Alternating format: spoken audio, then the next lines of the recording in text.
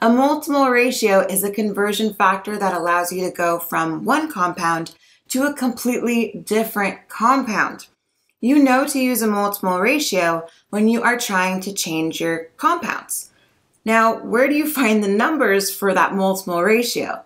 In your balanced equation. When you're balancing equations, you have a coefficient in front of a compound or a number in front of a compound. That is what you use in a multimole ratio. Let's try some. How many moles of H2O are produced when 2.5 moles of O2 reacts with H2? We're given 2.5 moles of O2 and you're finding moles of H2O. Notice we're going from O2 to H2O, so we're changing our compound. We have to use a multimole ratio. Where we get that multimole ratio is from our balanced equation.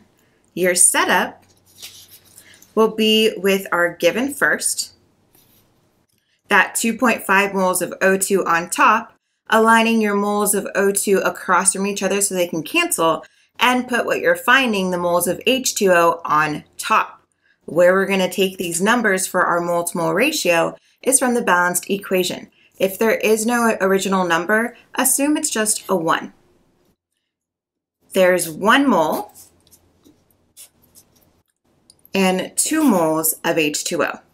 Multiply straight across and you get 5.0 moles of H2O.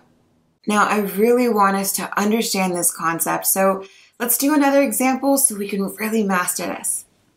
How many moles of O2 are in 7.03 moles of CO2? We're given the 7.03 moles of CO2 and going to moles of O2. We're changing the compound again, so we have to use our multimole ratio from our balanced equation. You're set up with your given on top, the 7.03 moles of CO2, aligning those moles of CO2 across from each other so they can cancel, and placing the moles of O2 on top.